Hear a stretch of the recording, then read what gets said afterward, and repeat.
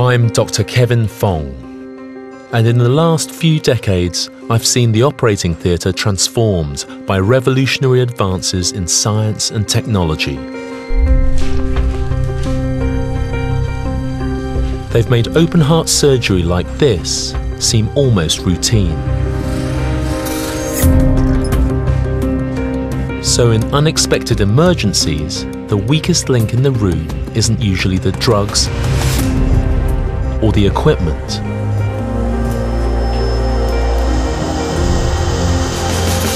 It's us, the surgical team.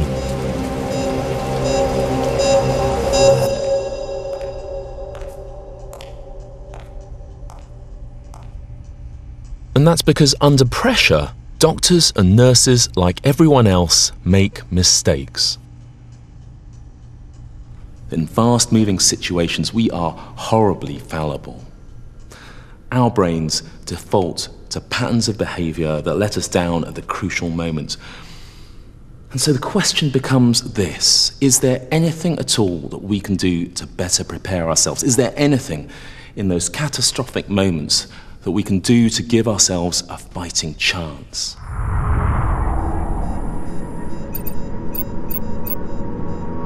This is a life or death problem. Everyone in medicine realizes that avoiding mistakes is crucial to saving lives.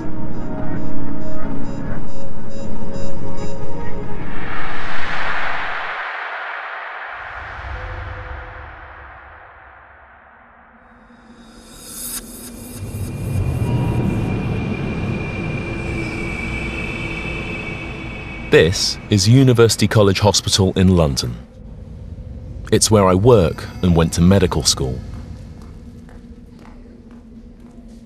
Since I qualified 15 years ago, we've got much more in the way of science and technology to protect our patients. Over the years, our expectations of medicine have changed dramatically. Things that were once fatal are now commonly survivable.